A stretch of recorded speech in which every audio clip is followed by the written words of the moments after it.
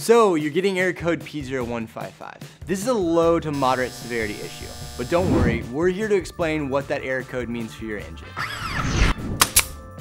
This code is telling you that there's a short or extensive resistance in the heating circuit of your oxygen sensor. So let's break this down. Your car uses oxygen sensors to help ensure that your car is running efficiently. But they also contain heating elements that minimize the time that your car spins in open loop.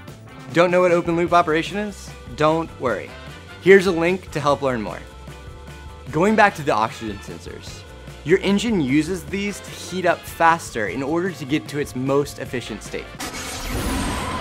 So P0155 occurs when your powertrain control module tests your oxygen sensor in bank 2, and it detects a short or excessive resistance in that heating circuit. And if those oxygen sensors aren't working properly, then you have a decreased fuel economy and you might have a rough running engine.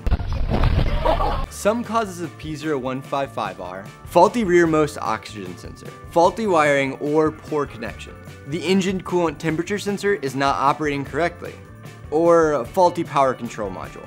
While this is a low to moderate severity issue, this error code could result in more costly expenses later on.